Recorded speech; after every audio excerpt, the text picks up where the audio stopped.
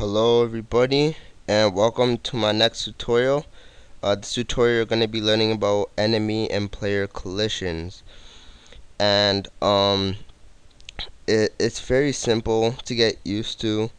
There's just some things that I just have to show you, and in the next tutorial we're going to be making our code better and more object oriented, because the way we've been, even though I said it's not going to be complicated, it's good to learn object-oriented properties, because C++ can indeed be an object-oriented language, right?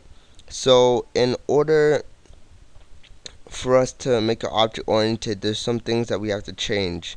If we don't make it object-oriented, then it becomes procedural, and procedural could be good for smaller games. It could work for this game that we're making, but we want to make it object oriented so it's more flexible and we can add more stuff to it. And if you don't know what procedural languages are, an example is Turing. Basically procedural languages go step by step. Like if you want to use something in a program, say a function in a program, it always has to be, it can't be, it's not in different sections of code and classes and stuff such as C++. It goes in order. So if you want to use a function in your program, it has to be at the very top of your program, and then you do everything below it. So it's like a procedure. It goes from one step to the next step to the other step, and so on and so forth.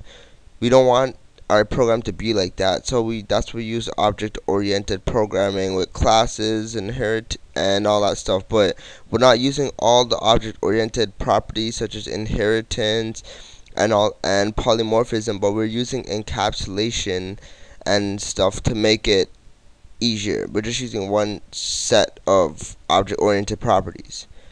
Anyways, let's get into the code. So let's go to enemy.h. Let's make 5 integer functions, okay?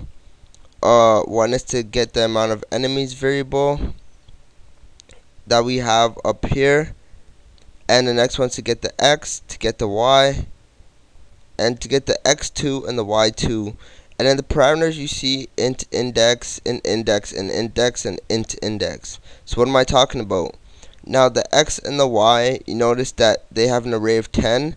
So we have to let the program know, the compiler know which index of the array that we're referring to, right?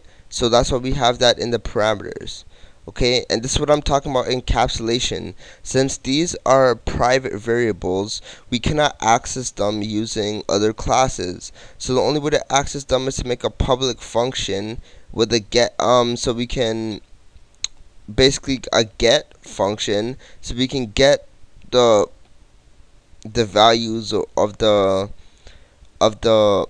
certain variable that we want to get from. Sorry. And if you've never coded in C#, C# has an amazing way to do this. I really like C# for doing that, but there's a simple way to get around it in C++ also, and this is good also. So let's go to enemy.cpp, and let's go to int enemy get amount of enemies. We just return the amount of enemies, and if you don't know about return values and stuff and functions, learn the basics and then come back. So we get their get x function, and in the parameters in index, and our returning is the x and the index of the array that we want. Okay, and same with the y. And now for the x2, you're gonna see x plus width. Remember in our enemies, when we created our enemies, that we had a specified width in our text file, and the x position and stuff, right? So not all the enemies are going to be the same size, so the x2 values aren't going to be the exact same. So to find out the x2, you just have to put x plus the width of the object of the enemy, and that will give you the x2 value.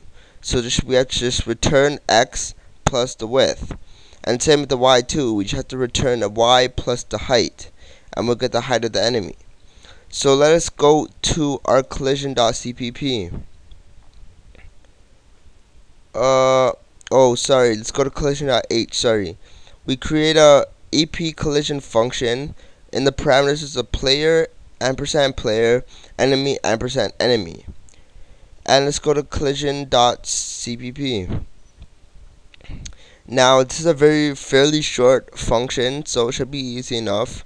So we use a for loop to loop through all the enemies that we have, right? And notice we use the get amount of enemies function that we created. So we say if the player X is greater than the X position of the enemy, the current enemy that we're searching through our for loop, and the index is the I, right?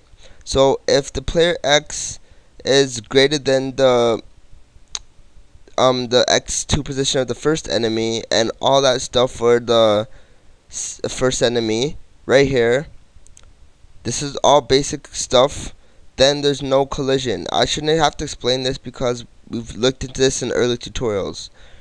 And then if there is a collision, then you just lose a life, right?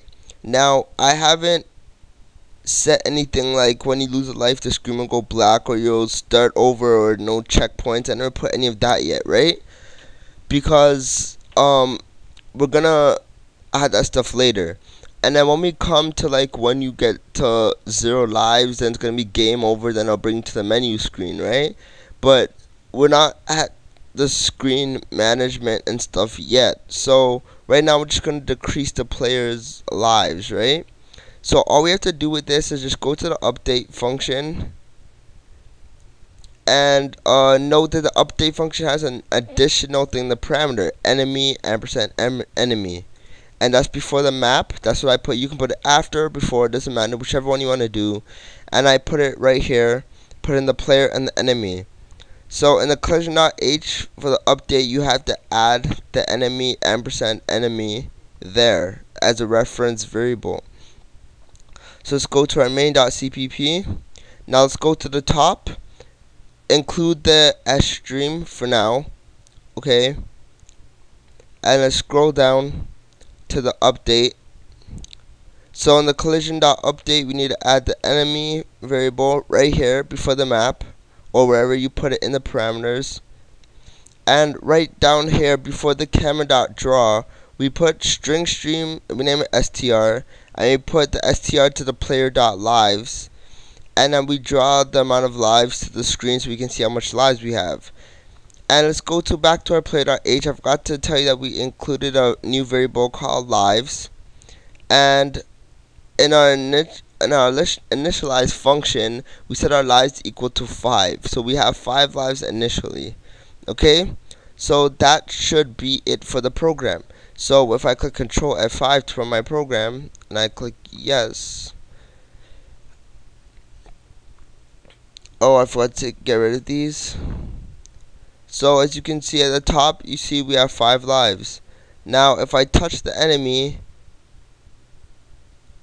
you see the lives went down. Now it went down a lot because the lives went down quite a lot because since I'm just touching the enemy, the amount of frames that go by that fast, your lives decrease accordingly. So it's kind of hard to explain. But if you notice that when we move across the screen, that the life stays the same, right? It stays at the same spot at the position 1010. So in order to keep the lives on the screen, on the current top left corner of the screen, we'll have to deal with the camera class in order for that to happen. But more on that later. I hope you enjoyed the tutorial, and thanks for watching this, and bye.